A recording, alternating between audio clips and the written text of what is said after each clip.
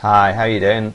It's Rich from Racing Profits, and I just wanted to welcome you to the Racing Profits guide to picking the winner of the Epsom Derby. It really is flat racing's Grand National.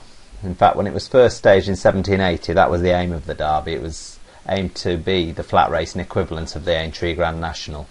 It's one of the 5 classics throughout the flat season.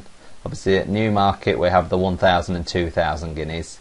Then at Epsom you have the Oaks for the fillies and the Derby, and then at the end of the season we finish the season with the St Ledger over at Doncaster. It's the second leg of what's classed as the English Triple Crown as well, which consists of the 2,000 guineas over at Newmarket, the Derby here at Epsom and the St Ledger at Doncaster. It's a unique race in a unique setting on the Epsom Downs, and this always creates a fantastic atmosphere at the Derby. It's the ultimate test of horse and jockey, very much like the Grand National is for national hunt jockeys. The Derby is a Group 1 race. It's open to thoroughbred 3-year-old colts and fillies and older. So the race is run over the Epsom Downs course, and anyone who's seen or walked the course will know that it's a very physically demanding course. It's got twists, turns, rises and falls. It's like being on a roller coaster at times. And then you come round the famous Tattenham corner to complete the gruelling 1 mile 4 furlong course. So the winner's going to need to display balance, speed, stamina and courage. Previous winners. The Derby's thrown up some great horses over the years, including Workforce in 2010, who basically shattered the speed record for completing the Derby. See the Stars, who again was the winner of the 2,000 guineas and the Derby. Shergar and Nijinsky. As I say, in 2010 Workforce powered home to win by 7 lengths. That was the largest winning margin since Shergar's amazing 10-length win in 1981. He also set the fastest time recorded for the Derby at 2 minutes 31.33. The Derby also cements jockeys as legends, with the multiple winners including Lester Piggott, Willie Carson, Mick Kinane, Johnny Murtagh and of course Kieran Farron. So how do you find the winner of the Derby? The key, as with any horse race, and as we did with the Aintree Grand National when I did my video on narrowing the field down there, is to just do that, is to narrow down the field and get yourself down to the real contenders for the race. We've got plenty of historical data extending right back, so we can very accurately profile what a likely winner is going to look like. I'll keep the data very recent and focus on the past 20 years results, but there are some really strong trends. So here's my top tips, my top 5 tips for finding the winner. First of all, focus your efforts on the top 6 in the betting. Only once in the past 20 years, only once has a horse won outside the top 6 in the betting, and that was the 20-to-1 shot High Rise in 1998. So it's not really a race that's going to throw up any surprises or outsiders winning.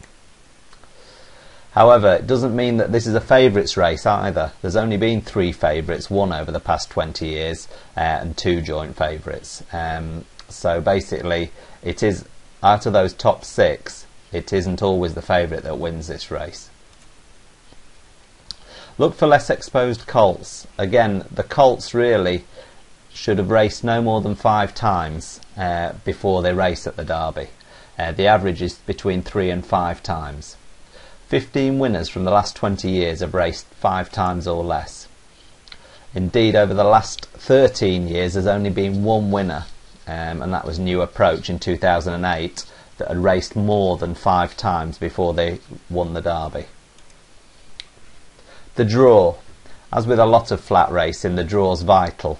And especially in this sort of race, such a demanding race, you need to get a very good position early on in the race. Stalls 3 to 10 are the optimum stalls to have your horse in. It's given us 15 winners from the past 20 years from these stalls. The very low stalls, 1 and 2, or the higher stalls, sort of 11, 12, 13, 14 and 15, don't tend to throw up as many winners. 12 of the last 14 winners have also performed at listed group level. So look for pattern performances in listed or group level over 1 mile or 1 mile 2 furlongs.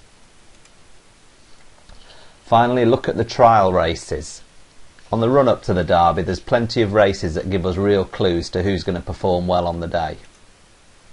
The 2000 Guineas obviously offers the first clues, coming at the end of April, and it's really a strong performance in the 2000 Guineas is important. See the Stars won the 2000 Guineas and the Derby double in 2009. However, the one word of caution is that this is stepping up from 1 mile round Newmarket to 1 mile 4 furlongs of the undulating Epsom track, so it's a very different proposition. So a lot of horses don't make the transition from the 2000 Guineas up to Derby winner.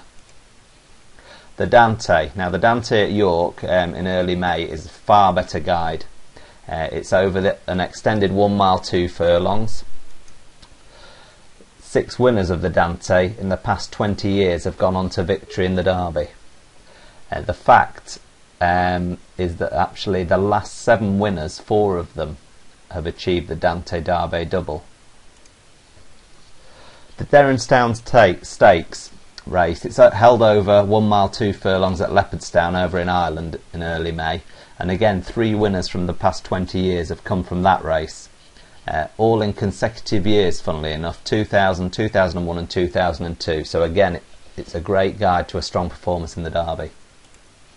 And the D Stakes, although not quite as important, the D Stakes over at Chester is run over the extended 1 mile 2 furlong, and it has thrown up 2 winners that won at the D Stakes and then gone on to win the Derby.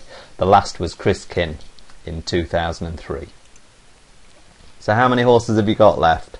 Well, you should be just down to the top 6 really, and then use the other factors to determine which one or 2 out of those 6 are your hot favourites for the race. You should be able to discount the majority of them and give yourself a really good chance of picking the winner.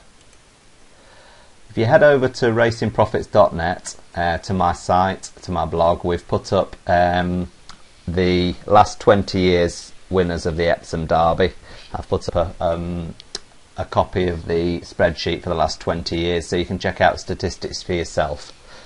Also, what I'll be doing on Saturday morning of the race, of the Derby, I'll also be putting up my shortlist of contenders and my reasoning, and also what my selection will be for the race this year.